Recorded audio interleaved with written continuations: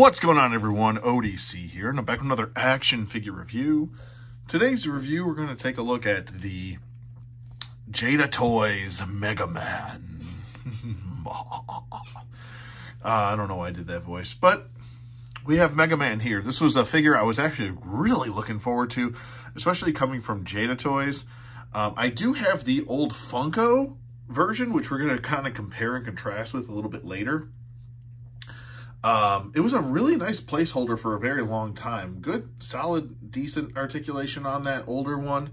But I think this one might blow that older one away. But yeah, I'm pretty excited. And so is, let's just bring him up here. He's pretty excited too. He's a good boy. He's having a seat. And I really like this. I love the fact that it's coming from Jada Toys. I love the price of it. I think it's a really good price.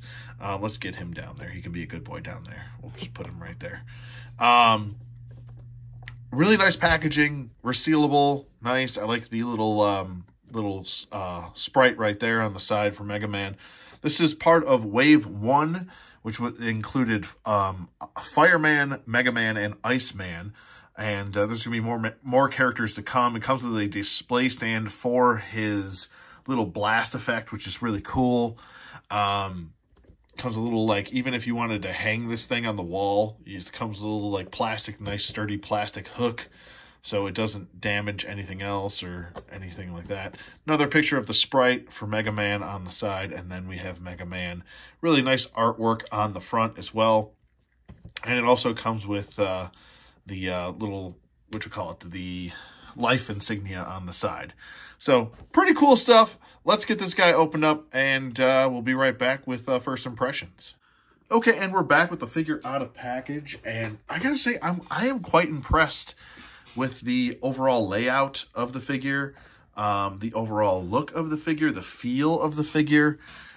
Pretty impressed with the range of motion that's hidden on this guy. And the amount of accessories that he does come with, I gotta say, I am really impressed. Extra head, like I said, display stand, the peg for this display stand, and then the effect right here. Technically three extra hands right here, with his little blaster right there, and then the arms themselves. I don't know. This guy's really cool looking. Let me just bring him in here. We'll take a closer look at the face sculpt and everything. I think it looks really good. Looks very nicely done. Very pleased overall with the presentation of the sculpt. Simplistic. It's supposed to look like, you know, it's supposed to look retro, you know. The back, very simple as far as the design does go. And like I said, he's got like hip swivels and thigh swivels, and he's got a ton of stuff. We'll get to that with articulation. I'm kind of going off in a tangent here, but the sculpt of the head looks really good. Nice, crisp, and clean. Don't have too many issues with like paint slop that I can see or anything like that. Just to point it out, because I know a lot of other reviewers are probably pointing this out, there is a line that looks like where the head was detached, kind of like a clamshell. But the head doesn't feel like a cheap clamshell. It doesn't feel like chintzy or a dollar store item or anything like that. And it has a nice gloss to it on the helmet. There's flat areas where there need to be flat, and then glossy where they need to be glossy for like the armor and stuff, which is really cool. Very nicely done. I really do like this quite a bit. And like I said, it's such a simple design and such a simple looking smaller type figure, but it does get the job done, because I really feel like the last definitive version for Megaman at a affordable price was the Funko one.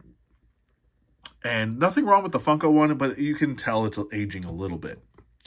How to assemble this, you just kind of want to take this, peg that into one side, and you can kind of bend it any way you want to. All right, so there's just a little hole right here. It's kind of hard to see, but it is in there, and you can kind of put it like that and then have it like aiming like that, so you can have it kind of like in a 2D, no, I almost said 3D, a 2D dimension. If you want to have it going like this, going book, book, book, you know. You can, to remove his little arm, all you have to do is just simply just kind of pop. And it's not too much where you feel like it's going to break or anything like that. So that's really nice. And the blaster arm does have a hinge on it, which is really nice as well. And you just pop that right on, and you can have him bend at that elbow right there.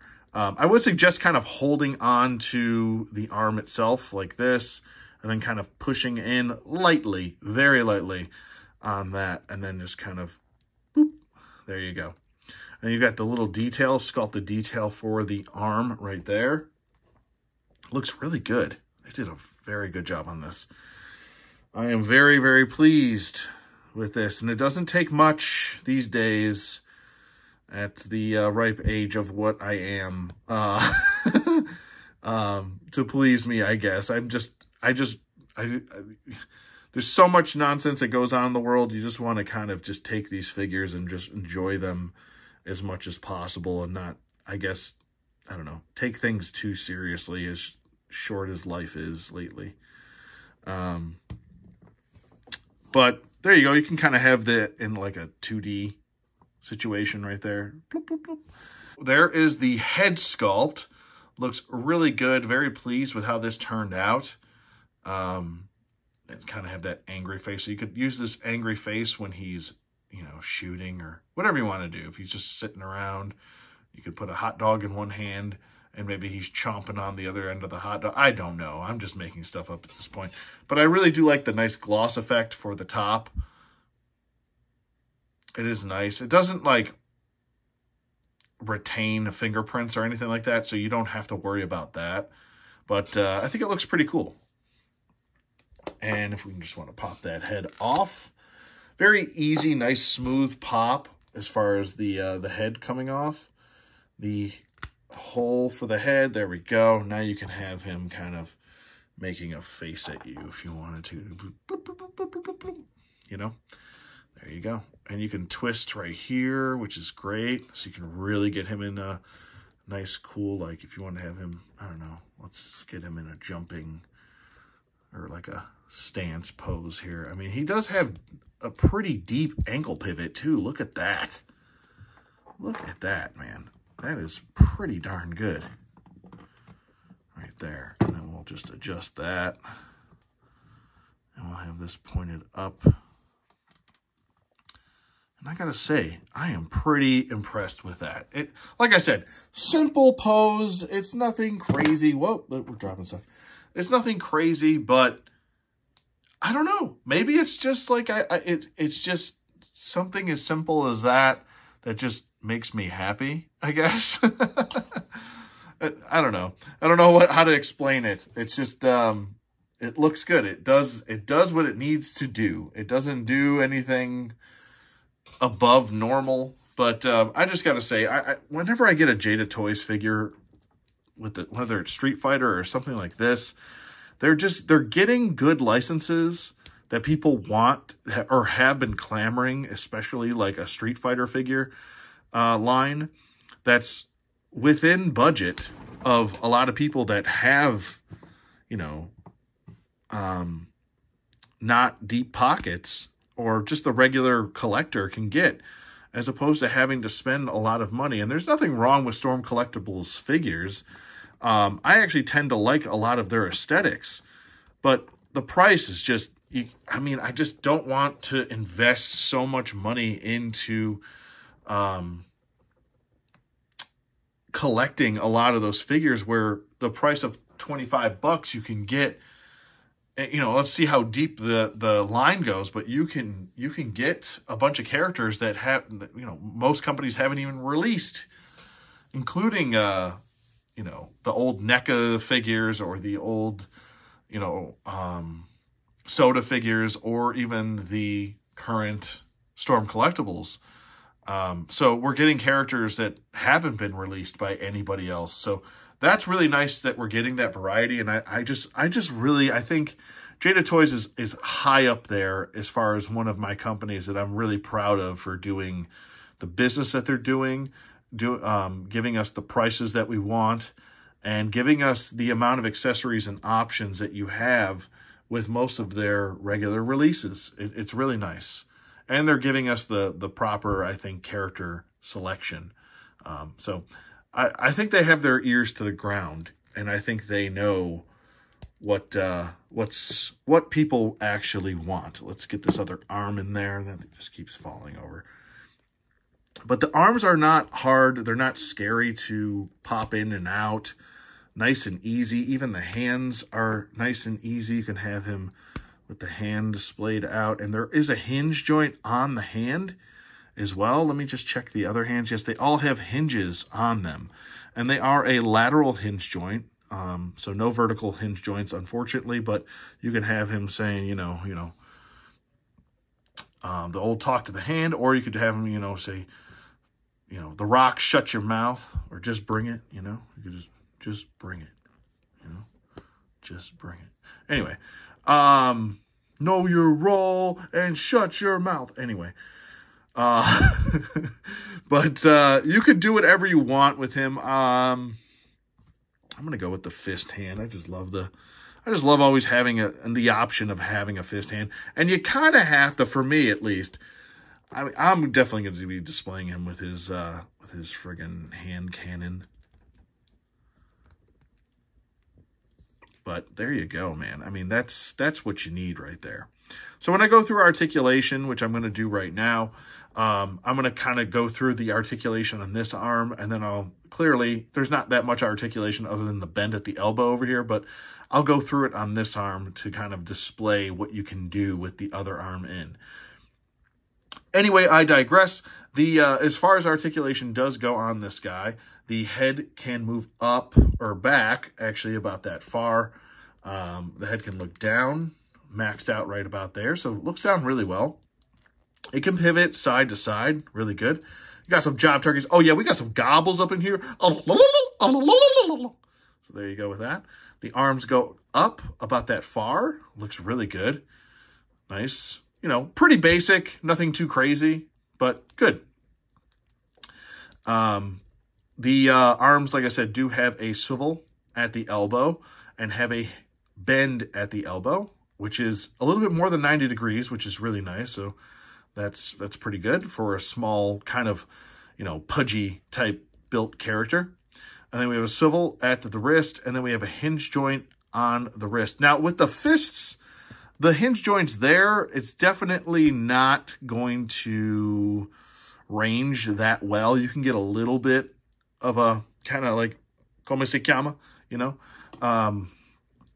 but you could also get swivel at, or it's kind of got that diaphragm joint. I don't have any issues with the diaphragm joint. It kind of bends, crunches forward about that far, which is really good for a little guy. And then crunches back, more so back than forward, and then he can pivot side to side a little bit, and he can swivel up top. He also does have a waist swivel. It is there, and this is kind of a diaper a little bit. He's got T-jointed hips over here, and then he can kick forward and back. He's got an upper thigh swivel. He does have a single jointed knee, and sometimes when you're swiveling these legs, the joint will kind of gravitate or migrate left or right. So just make sure that those are lined up, and then just be careful bending your knee so it doesn't like snap or break or anything like that. Not saying that it will, but I just always try to be on the lighter side of caution, I should say. So there's that. You can bend at the knee, which is really good. So a nice 90-degree bend right there. And then a swivel at the knee. He does have a pointy toe hinge joint, which is really nice. And he can go forward a little bit past neutral. And just to kind of display, there's kind of a click. And once you click, I feel like maybe that's just neutral and it won't go any further forward. So, I mean, that's a little unfortunate. I would have liked a little bit more, but that's okay. It's not a big deal. And then he does have an ankle pivot, so that's really nice as well. And then no peg holes at the bottom of the feet. And but he does have some sculpting right there for his kind of boosters.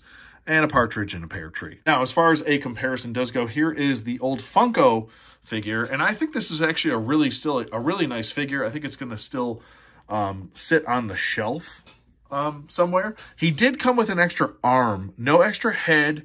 I think he came with an extra hand as well. This was also like 4 or 5 years ago I bought this. I think it was like 4 years ago. It came out like 2020 that I picked this guy up as a placeholder for my action figure video game shelf display, which I do have a bunch of different characters from various video games that I enjoy, still play, and used to play. So, and like I said, the articulation on him is pretty comparable to him. It's not too bad. And coming from Funko, you wouldn't expect that too much. And there's even like a little hinge joint right there.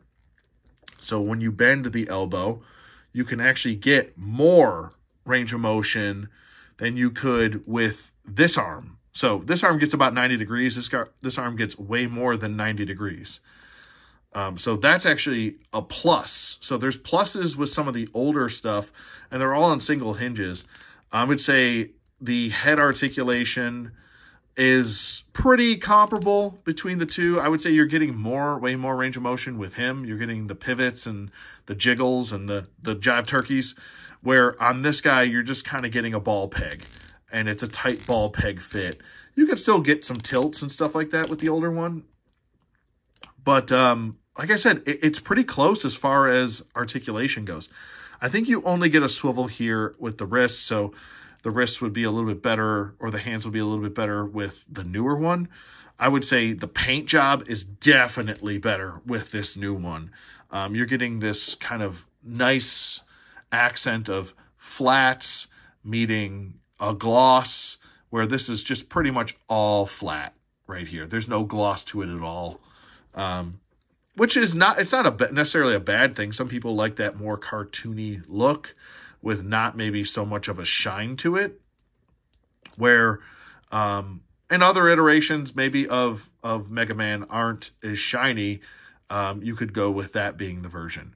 But I think that this is pretty, like I said, comparable to the newer one.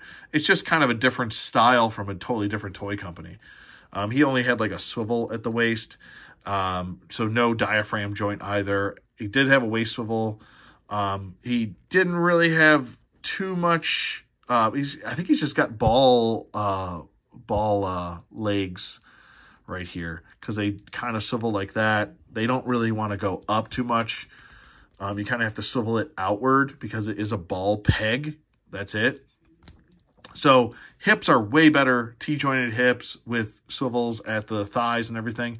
But the knee joint actually is pretty well done. You can still get 90 degrees, almost the same range of motion as this guy.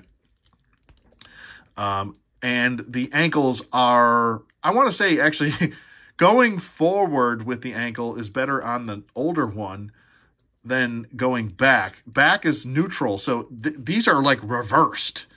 The going forward motion is better on him. The going back version is better on him. And I would say the ankle pivot is a little bit better on the newer one. He still does have the sculpted jet boosters on the bottom of his feet. And like I said, if you already have this guy and you're not like crazy into Mega Man, I think you could just kind of hold on to the Funko one, and that'll be fine. He was $20, but it was 4 years ago, I think. And he was $25. So, but this is also 4 years later, different economy entirely. So, I guess apples to oranges by a hair, but really it's kind of the same market, just 4 years later. So, yeah, I don't know. I would recommend both. I think they're both solid figures. I mean, how much Mega Man do you Mega Man? You know, how much Mega Man do you love? I just happen to already have this guy, but when I saw this and I saw it was from Jada Toys, there's something about that company where I just want to buy their product. All right, really quick. I shot the whole review and I forgot to do this. I'll do some size comparisons really quick with some other figures. We'll just bring in, why not? We'll bring in a Ninja Turtle, an old retro Ninja Turtle. If I can get this stupid hose off. There we go. There is Scumbug. And here is a 25th anniversary, because I just shot his review not too long ago. 25th anniversary Airborne. So that kind of gives you the idea of scale right there. Let me get him out of there. And then we'll put in Shooter. She's pretty tall. She's got a custom gun from Gridiron. It is a G36 sniper rifle. And then we'll bring in Nunchuck here from the Classifieds line. Here we go. Jada Toys. Here's Chun-Li. There you go. And then we've got, we'll bring in, I love this Robin. He looks so good. Bring in Robin. He is really tall. He is very tall. There we go. There's Robin for you. Robin of the Hood. There we go. Robin of Loxley. But I love this Robin. He's really awesome. And then, you know, how many more do we need here? I think you guys get the drift here. I guess we'll do one more round where we'll do a Indiana Jones here. Temple of Doom. My favorite look for Indy.